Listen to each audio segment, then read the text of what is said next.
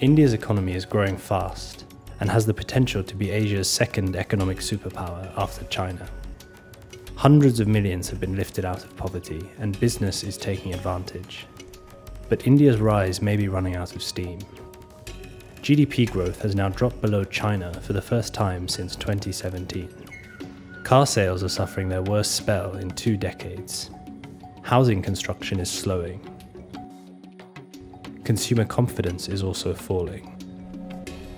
So what's behind the slowdown? And what is Prime Minister Narendra Modi doing about it? The immediate culprit is India's shadow banking sector. So-called non-bank financial companies account for around 1/5 of all new credit. Fears over risky lending sparked a credit crunch that hit millions of consumers and businesses. However, some economists say that Modi should shoulder some of the blame. In 2016, he withdrew most of the high-value cash from the financial system. The crackdown on black money and tax evasion caused a liquidity crisis. In 2017, a new sales tax forced some small businesses to close and put many more in financial difficulties. In spite of these controversial policies, Modi was re-elected by a landslide in May. Critics say he is now doubling down on nationalist policies to deflect attention from India's economic troubles.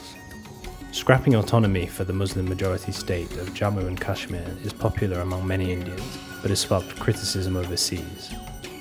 To meet its target of doubling the size of the economy by 2025, Modi's government needs growth of at least 8% a year.